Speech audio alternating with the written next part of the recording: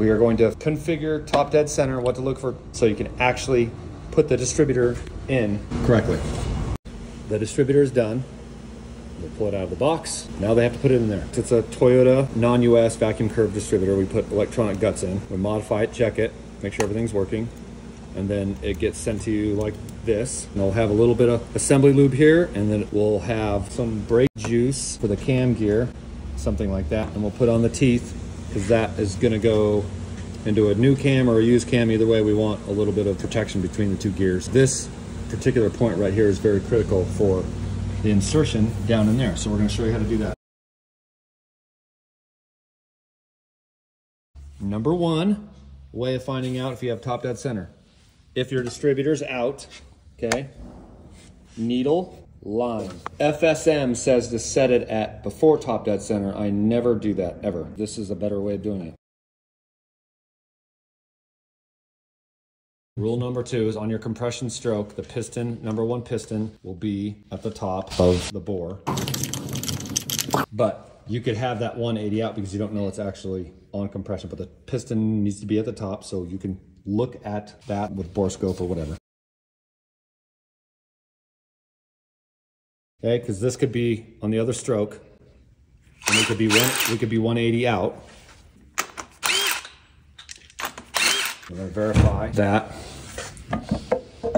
1, 2, 3, 5, 7, 9 are bottom of the cam lobe.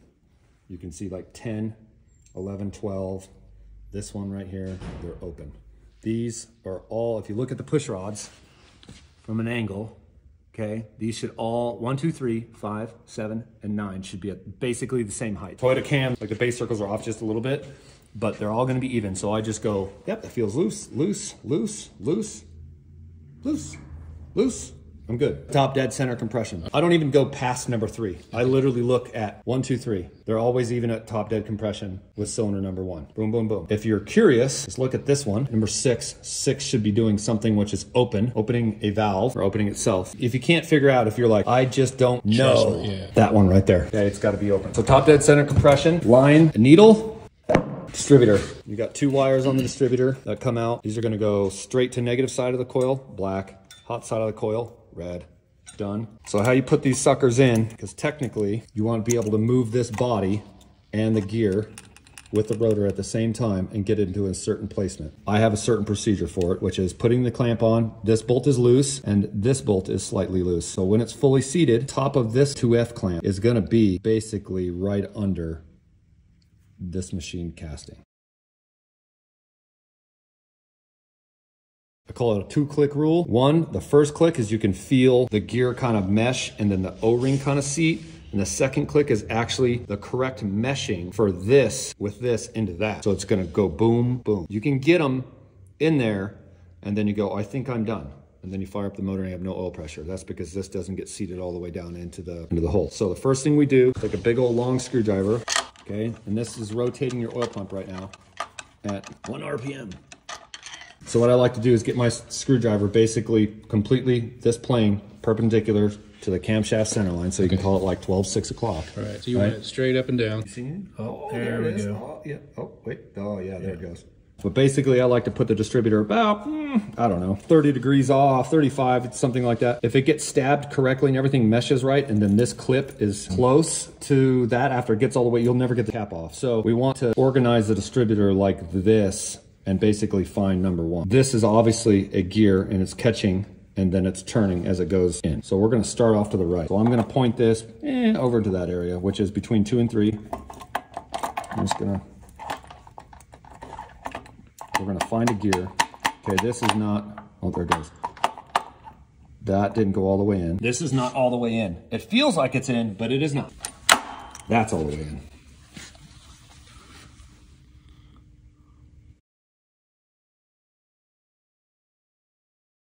The thing will run, there's no question about it.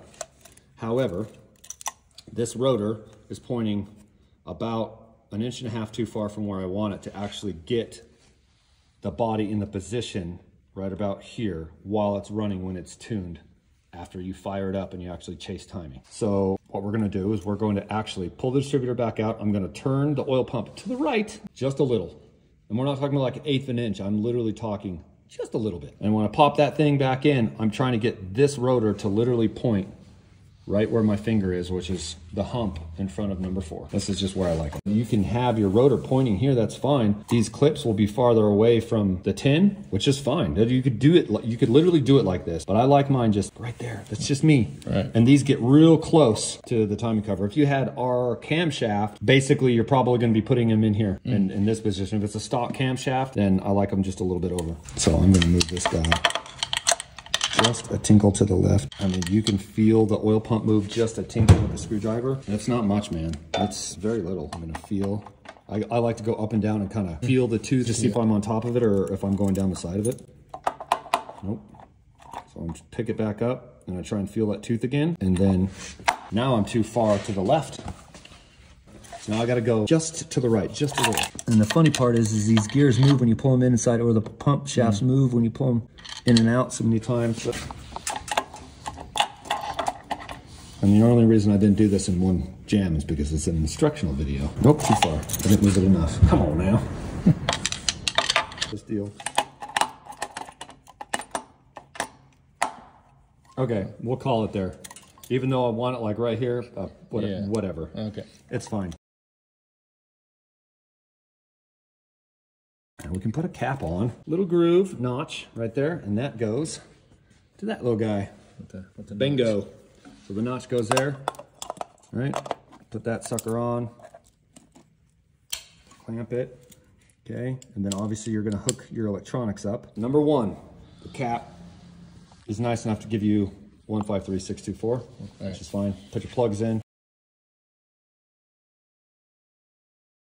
There's a ball down in here, and that's before top dead center. The timing light and the ball and the needle, all 3 have to happen at the same time. Flashing happens down in here with the timing light. You're going for the ball, and the ball is telling you what the timing is. If you have an adjustable timing light, I like to set it to start at 7 to 8 degrees, 7 or 8 degrees at 750 RPM. That's kind of what I like. And the needle will be on the ball. If you don't have an adjustable timing light, you're just gonna basically put the ball, you want 8 degrees, you're gonna be right above the needle. And then the clamping thing, too many people do this.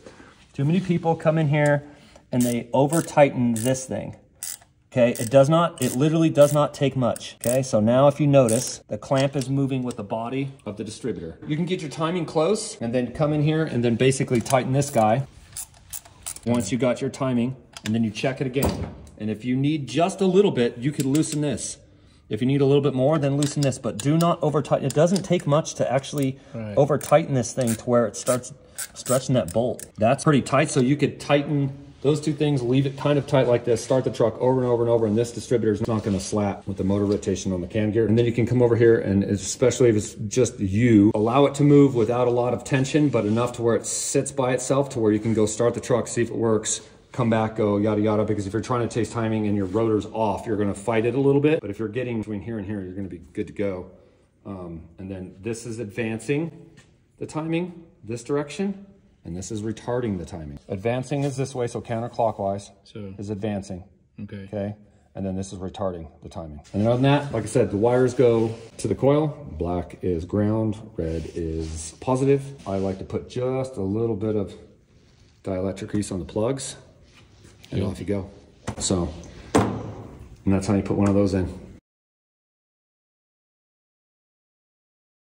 The FSM says to put it here, right? But they're also doing it like 7 degrees before top dead center instead of the line. I like the line, but I like the line because I don't like my distributors. This is just me.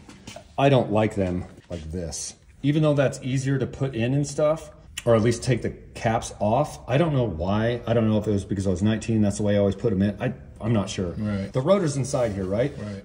And so the rotor's around the number 1 plug. So technically, if you're off a tooth and you don't want to pull the distributor out, you can literally take this and go boop and move your plug wire set just literally 1 over. If you're a newbie, don't do that. That's, you know, that's quick fix stuff. If your rotor was farther over to the right, your cap needs to go this way, but it's going to time the same way because they're in conjunction. You're trying to find out where the rotor's sparking off of number 1, basically. If it's 180 out, you're hitting here and your rotor's pointing it and you're hitting 6, and it is going to go, ah, boom, boom.